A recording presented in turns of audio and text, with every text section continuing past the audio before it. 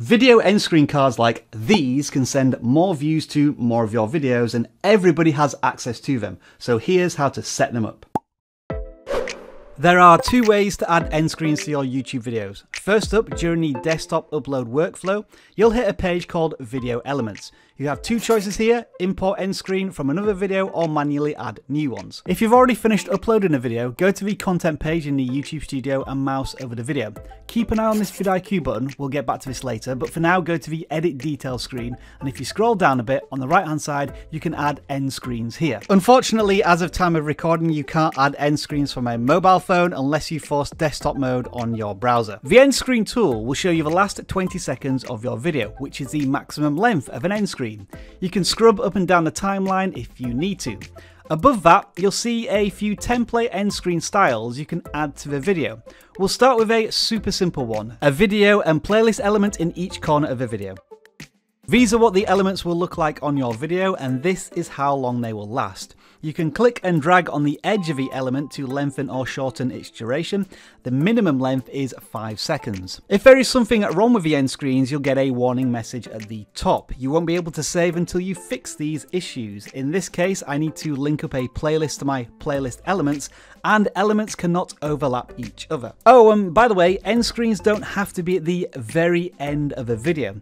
They can appear and disappear at any point in the last 20 seconds of a video. Now, if you've already set up end screens on another video, you can simply import them to the video you are editing.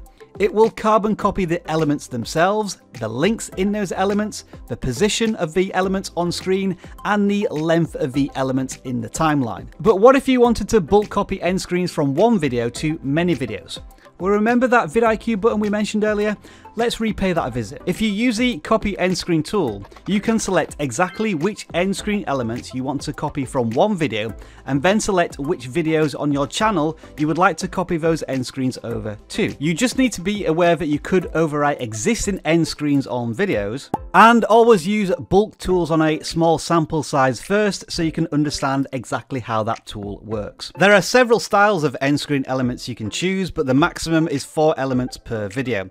Some will give you a variety of options, such as the video end screens. For many end screen elements, you will have to search on YouTube to find what you want to add. In this example, I'm adding MrBeast's channel as an end screen, which also requires a custom message. As well as being able to move elements around your video, you can also resize some of them. You can also delete elements by using the bin icon. You can also add a link to the video to send people to your website. Just make sure that any links you add follow the YouTube community guidelines. If you want to take your end screens to the next level design-wise, you can create end screen templates in your videos like Good Energy, Minority Mindset and Think Media have done here. Here are some of the end screen maker tools that you can try, and you'll find links to all of these in the video description. And all of that just leaves us with one more thing: testing them.